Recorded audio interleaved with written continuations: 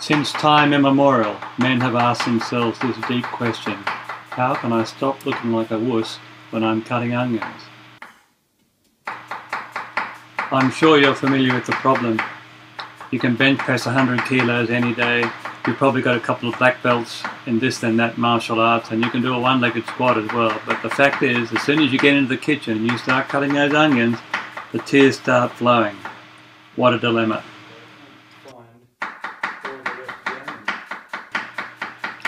The Kitchen Ninja recommends learning how to do this under parental supervision. Not that I had any. This knife is razor sharp. It's a shun. It's spelled S-H-U-N. It's the finest knife I've ever used. And as you can see, it has those multiple layers of steel as well. It's very stiff as well as being very sharp. Against the side of the bench too.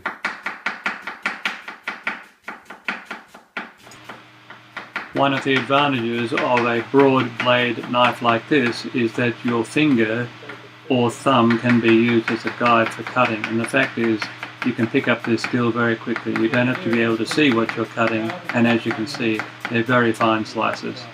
Right, I was showing off a bit, I admit, but the fact is I don't cry when I cut onions anymore. Chili dish. And it impresses hell out of the guests as well, you can be sure of that. And done.